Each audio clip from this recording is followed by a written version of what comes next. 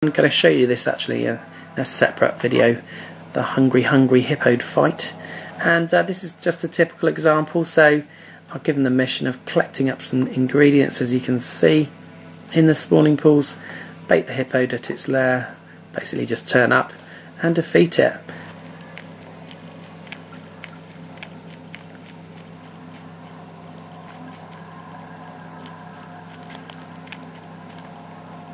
So over 1 million bits of items, literally an absolute stack of items.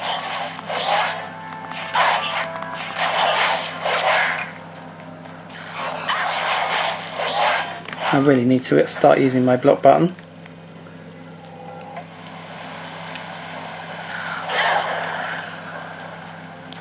And here we go. Whoops.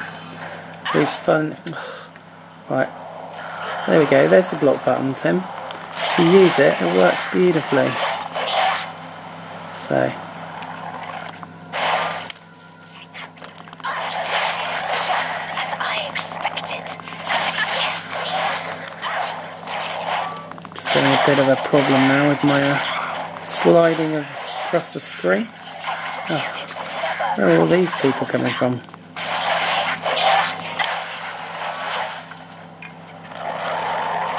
More? Oh, didn't even see those crabs. Right. Oh, more, even more. Come on, come on. Oh, dear me, what's going on? Right. Finally. We are in Hippode land, I think. Over here?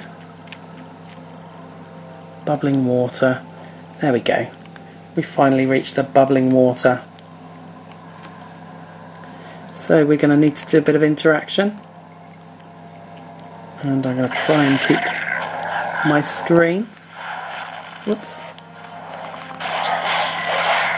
in one position. I'm taking damage over time. Oh, not very clever.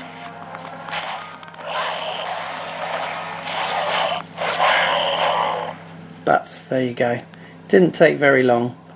A few good smashes and our Hippode was defeated. So that was actually quicker than some of the enemies. I wasn't expecting it to be over that quick. But that was just the end of the end of that level, and it just shows you some of the graphics and just gives you an idea of some of the gameplay. It's loads of fun, and it is a really good game to play. Going to be showing you some online multiplayer very soon, and I'll be back with some more videos. The video quest, etc. will be starting soon, and I'm going to leave it there. So this has been Tim at Latest 3DS Games. Ouch. Thanks for watching.